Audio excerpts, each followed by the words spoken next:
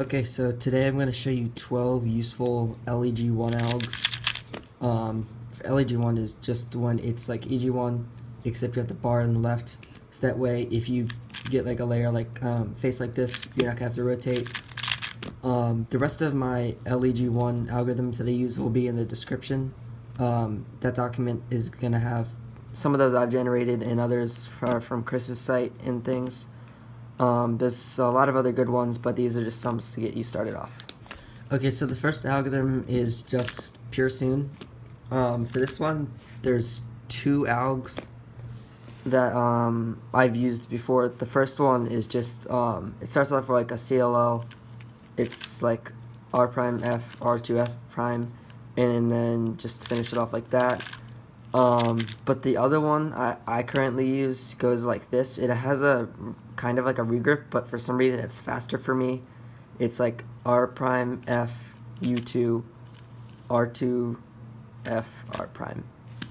So yeah, they both have the same AUFs, but I do use the second one because I can execute it just a tiny bit faster. But if it goes better with the cancellations, then I sometimes will do the other one too. So this next one here is another soon algorithm, just Niklas. This alg is maybe even faster than normal one sometimes, but about as fast, I guess. So you'd start off with a U, and then it's R2 U prime R2 F prime R U2 R prime U2 R prime F. Yeah, so that one's pretty fast. So this next one here is just pure anti-soon. This alg starts with the rotation, but after that it's pretty fast, and yeah, I use this quite a lot. It goes like, well, so X prime, and then R, U prime, R2, U, R2, B2, R prime. So this case here is, it's a pi case, diag pi. This is a really EG1 case, but sometimes it's better to do from this angle, and since the alg is so fast, if I don't have to rotate, I'll do this a lot of the times. So U prime, and then it's U sexy, R, U2, R, U prime, R2, and then that's it. So this next one is the checkerboard pi algorithm. You start with a U prime for the to set it up, and then it's R2, U, and then sledge, so R prime, F, R, F prime, and then U R prime to finish it off.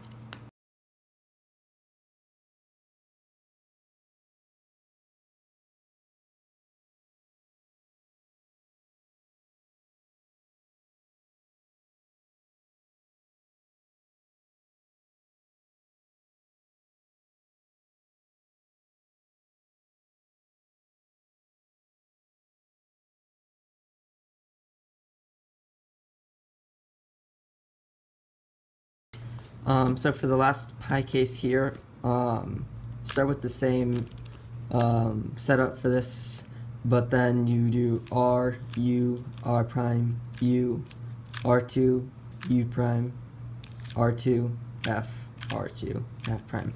So that one's a little bit slower than the last one, but it's still quite useful and solves.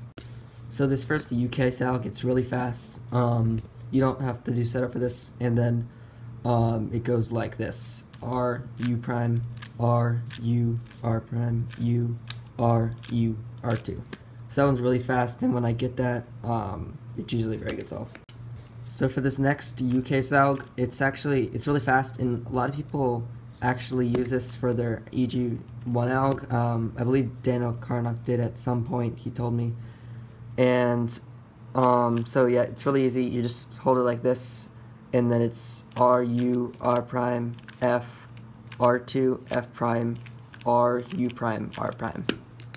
So for this next L case, it's not great for EG1, so even though this alg isn't the fastest, it still helps quite a lot for me. So you start with R, you start with it from the back, and then R, U prime, R prime, U prime, R2, U prime, R2, F, R, F prime. So these next two T cases are pretty useful, especially this one. This one, you start, well, both of these you're going to start with a U, And then this first one here, it starts off with just sexy, so R, U, R prime, U prime, and then F prime, which I usually do with my thumb, and then R prime, U2, R, U prime, F.